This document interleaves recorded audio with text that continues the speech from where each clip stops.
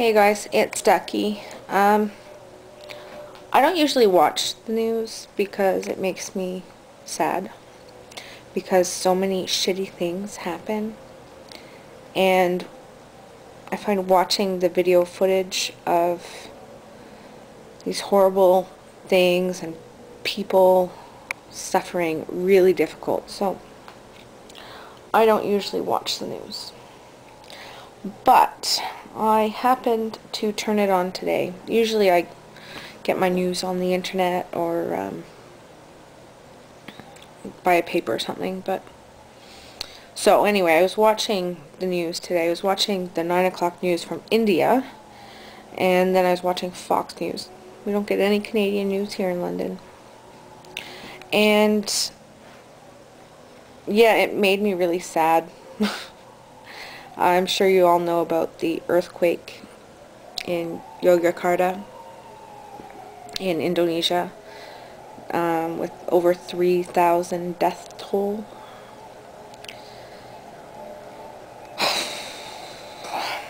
It's such a shitty thing to happen, and there's nothing you can do about it. I mean, natural disasters, they just happen, and I think it's so sad that, you know, we have enough shit to deal with. We have to deal with natural disasters, tsunamis, hurricanes, tornadoes, floods, earthquakes, and then a lot of people in this world just need to add to that and make it worse, which also makes me sad.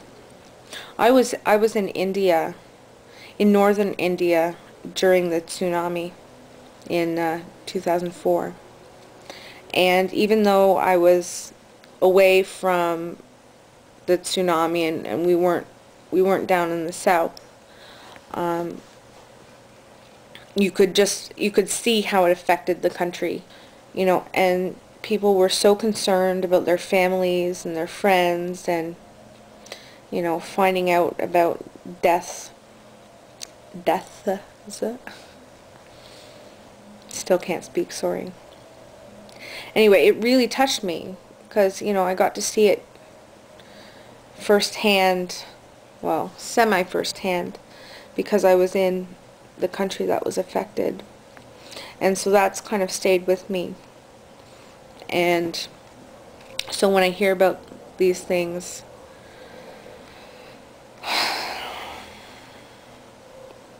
I just start thinking, you know, you start thinking about, you know, yeah, maybe there's a 3,000 or over 3,000 death toll, lots of other people injured, but how many people does it affect? I mean, those 3,000 people each knew, you know, X amount of people. So these things are this huge worldwide phenomena.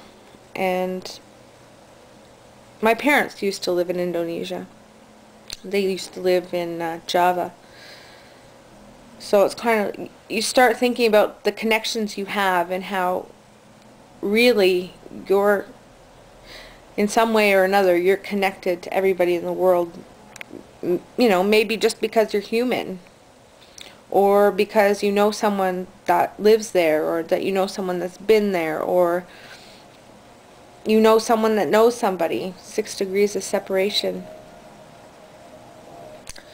So yeah, I just wanted to say that I feel for all those people that have to deal with this, and the hospitals are being overrun, and they don't have enough help, and they need a lot of foreign aid, and I hope Canada steps up. Well, I hope all countries step up and do what they can, but being a Canadian, I really hope that we continue our commitment to foreign aid. Although we have a new Prime Minister, and he's a conservative, and I don't have too much confidence in him. Stephen Harper.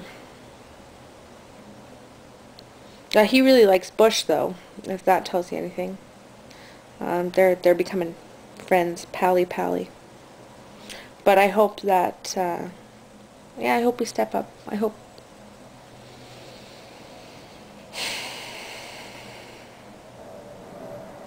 I just wish the world can be a better place.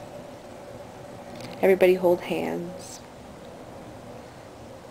Who cares, you know, who cares if you're from this country or that country, you know, what race you are, what your last name is, your political beliefs. We all match somewhere. We all match somewhere.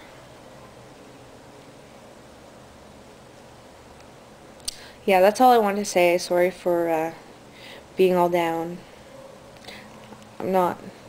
I just feel for these people. I just feel so bad that, you know, this working class area in, you know, Indonesia gets hit, you know. They don't need that shit. Nobody needs that shit, but especially they don't need it.